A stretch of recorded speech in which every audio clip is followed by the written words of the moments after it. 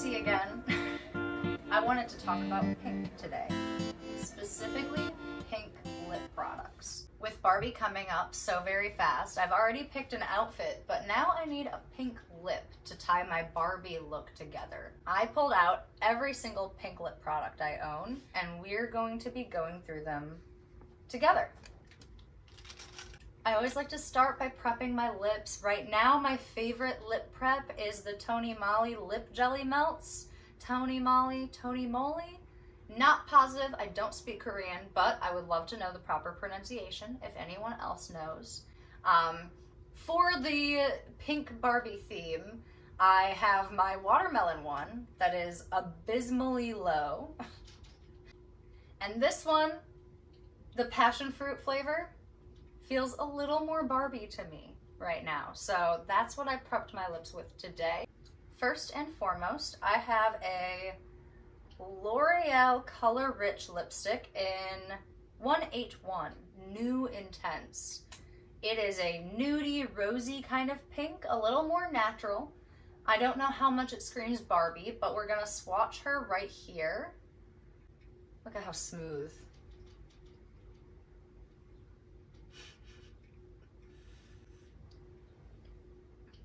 Well, let's try it on.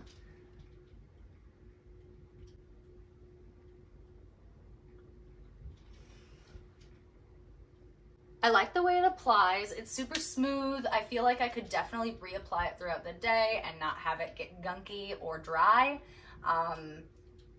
We'll see where I land on this by the end. Next, I'm gonna be doing my other nude shade. This is the NYX Shine Loud Liquid Lip Color in the shade Born to Hustle. This is basically very similar in color to the other one. I don't always love how the Shine Loud liquid lips wear all day, but we're just gonna try it on for now.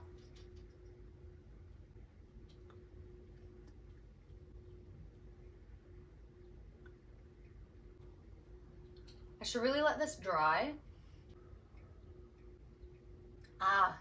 Yeah. As these start to dry, they always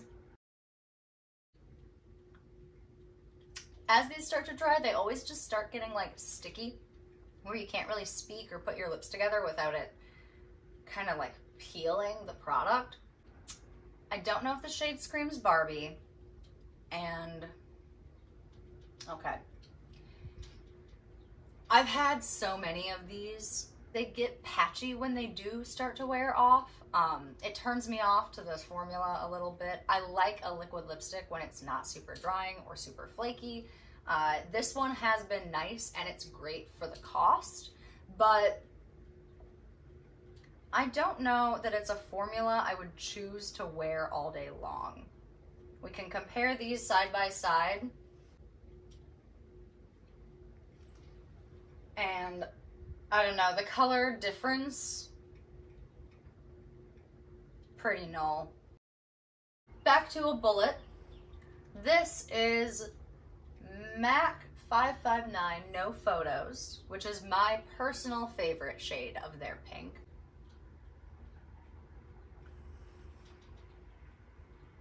Let's get our swatch.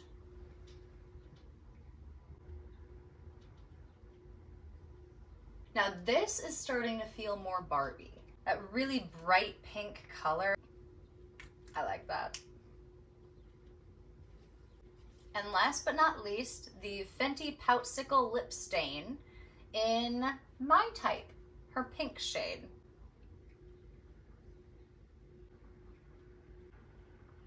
I like to blot the edges of a lip stain, especially one like this where it's glossy and has just a little bit more transfer when it first dries down. But this one also feels pretty good. And here is our Poutsicle swatch right on the bottom. And I'm sure you're noticing that there's not a ton of range in the colors right now. I will say, because I value sustainability above options, I didn't buy anything new. These are the pinks I already own, and I'm not going to waste money when I know I can find one in my collection right now. So I like to do stuff like this, swatch everything I have. If I really have to make a purchase, I'll find out like 50 swatches later. That's fine.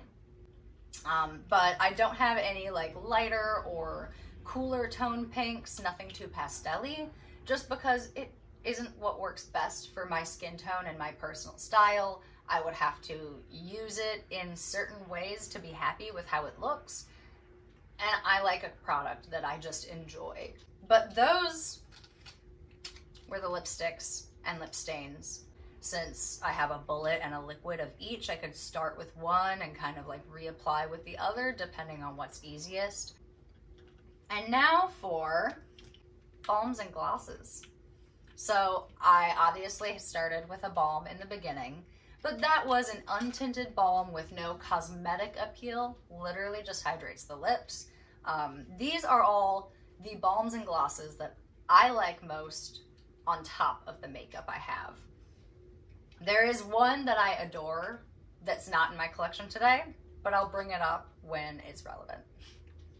So first and foremost, the Holographic Gloss Topper by LA Girl. It's a cheap brand, so affordable, but look at this. Absolutely gorgeous. It just provides pink sparkles. So that's on this side, on top of the lip stain. And then my other glitter pink option is the NYX Fat Oil, which I bought a while ago.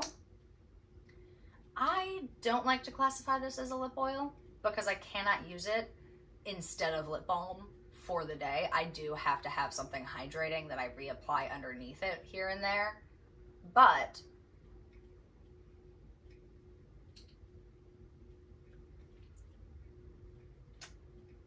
I like the formula. I don't feel the glitter as much as in this one. It's not as gritty. It's not as sparkly either, but it's more comfortable. So you kind of trade off depending on what's more important in the moment. I would probably carry both of these in my bag for the day. If I want glitter, I can use this for photos or at the beginning of the day or in the evening when I'm going to dinner. And this can be while I'm eating, after dinner, before drinks, stuff like that. My swatch here of the Fat Lip Oil is... So that one's got a pink pigment on its own with a little glitter. This one has no pigment on its own with tons of pink glitter. Those are the two differences that are most noticeable for me, and usually how I kind of classify what I want to use, what I'm looking for.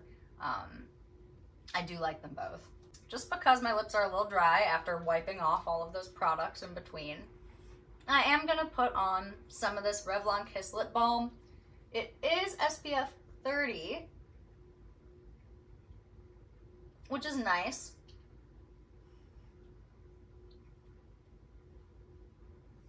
Because I've been outside a lot. It has a super subtle pink sheen to it, just kind of evens up the lips.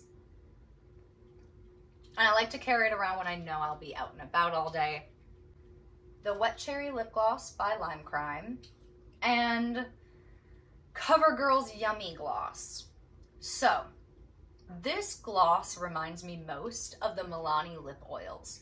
The strawberry melon shade of those, I'll put one like here for reference. I love it.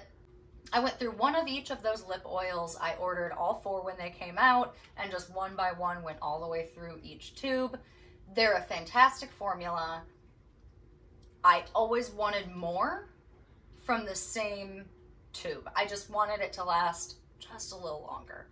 This guy, a little bit bigger, a little bit fatter, it will last me a little bit longer. So different brand, but the formulas are so similar that I would honestly recommend, if you can't find what you like in the Milani lip oil, look at the CoverGirl Yummy Gloss ones.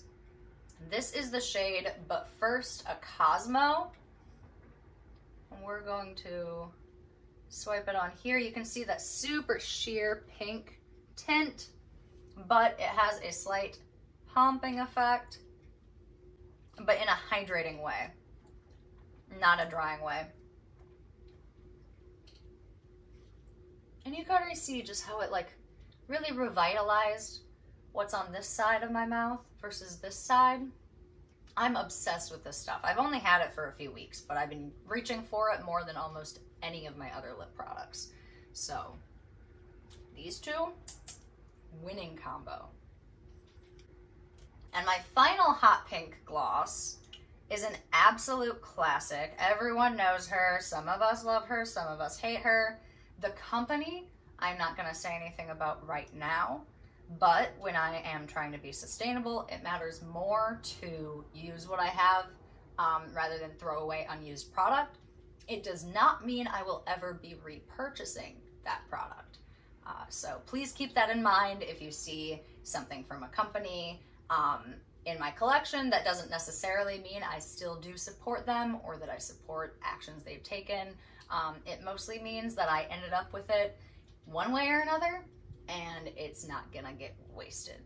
So right here, we can see the pigment difference out of all of these glosses. This is by far the most pigmented lip gloss I own. I really do like the formula. It's comfortable. The cherry smell is cute and inoffensive to me. And if I just want to reapply one thing, it kind of shifts the color a little bit more towards that super neon warm pink. But I really love it. It's one of my favorite products. It looks great with this. It looks great under this. And similar to the Yummy Gloss or the Milani Lip Oil or the Tony Moly product, I will reach for this every opportunity I have until it's empty. And when it's gone, I will wish that Lime Crime was a better company so that I could still own it. But you know what? It's out of my hands, isn't it? These are some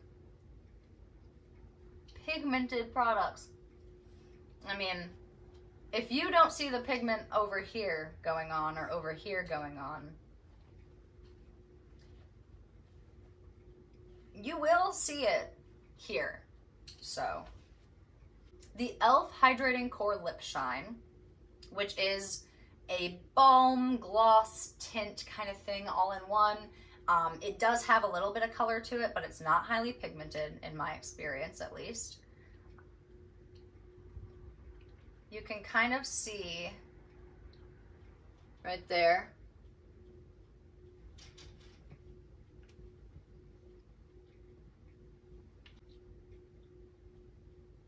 It's comfortable enough, but it's really not that hydrating. And I actually find the Tower 28 lip gloss to be a more hydrating product. So if I were to go with these mauve shades, I could kind of balance between one of these two for a gloss, but chances are I lean towards this one. I'll be honest, I don't often regret makeup purchases. This one I kind of do. I don't love the formula, and for what I like it to do, I wish I had a different shade. This shade is Joyful.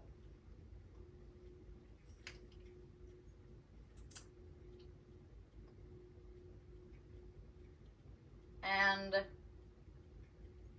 this one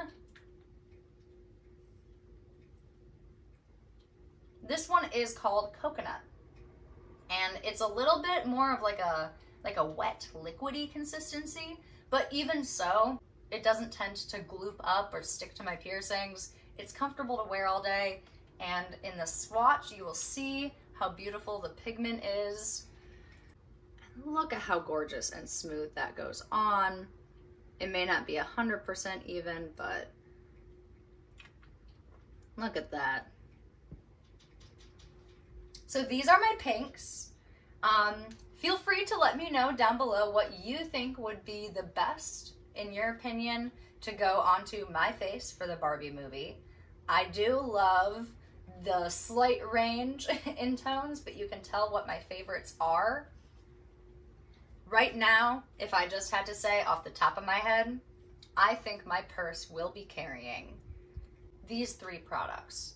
So let me know what you think. What do you think, Mort? See y'all next time.